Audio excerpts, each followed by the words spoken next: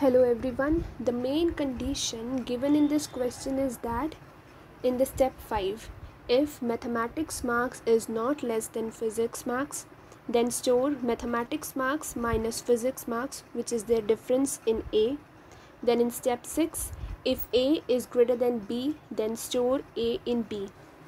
I suggest you to first analyze this question through a simple example and then go for the actual data and find its solution. So I am taking this example in which we are having 4 records with their following mathematics and physics marks. The student 1 has 11 marks in mathematics and 5 in physics.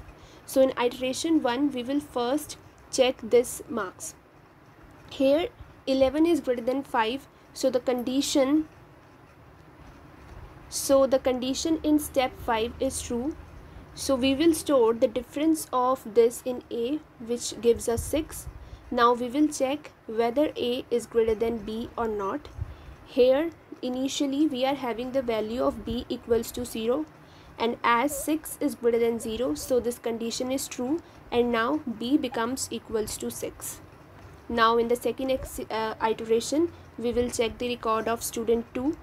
Here 6 is less than 8, which means that mathematics marks is less than physics marks.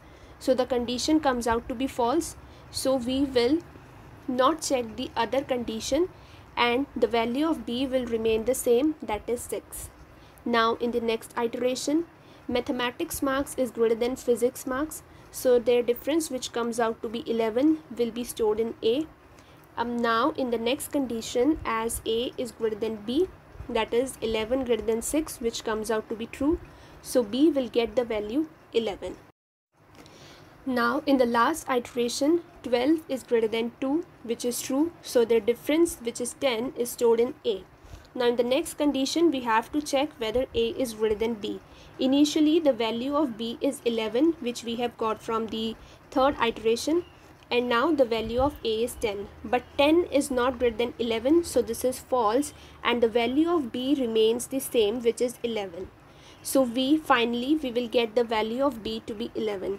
This means that in all steps are giving us the value of B as 11, which is the value we are getting after checking all the data, through which we analyze that B11 is the difference between mathematics and physics marks, and that difference is the greatest difference. Hence we can say that in the scores dataset which is provided to us, we have to take that value of B in which the difference between mathematics and physics marks is the highest, and that comes out to be 27.